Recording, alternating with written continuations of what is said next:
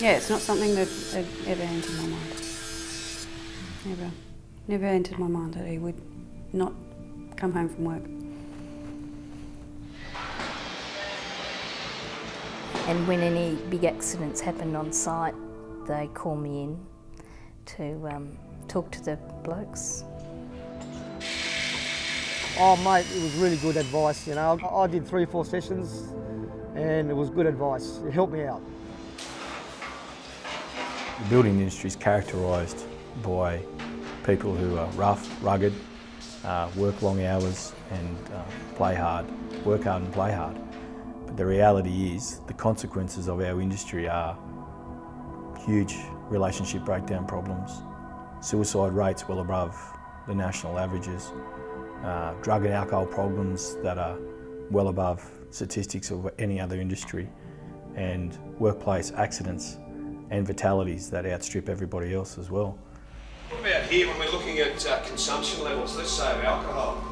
What would you call moderate consumption of alcohol on a daily basis? I think it's about showing them the problems that can occur from, say, drugs and alcohol in the workplace, but also showing that the service is available through the construction industry, delivered by Construction Chartiable Works. So if they do have troubles in their lives, or their families have troubles in their lives, they can also access the services free of charge.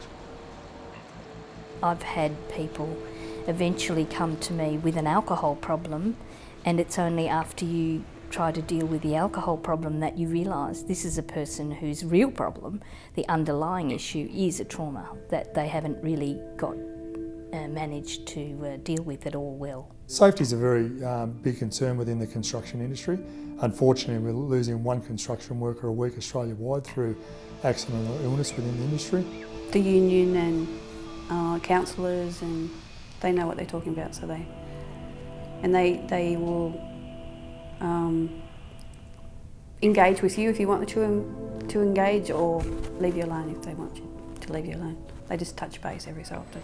You know, there's support out there. So Construction Chartiable Works does a lot of things. It provides counselling to help assist people who are struggling in their lives, but it also, more importantly, particularly with young workers, has a huge education program around suicide awareness, drugs and alcohol in the workplace, and relationship issues. In a way that happened to me. I was coming to work where I had my issues at home through separation and family issues with kids and that, and a few of my friends noticed I wasn't myself. And we're here to help each other out. I've told them that I've gone through some issues in my life where the counselling did help me, and I've told them that there is help out there. Workmates are the key people in connecting and being understanding.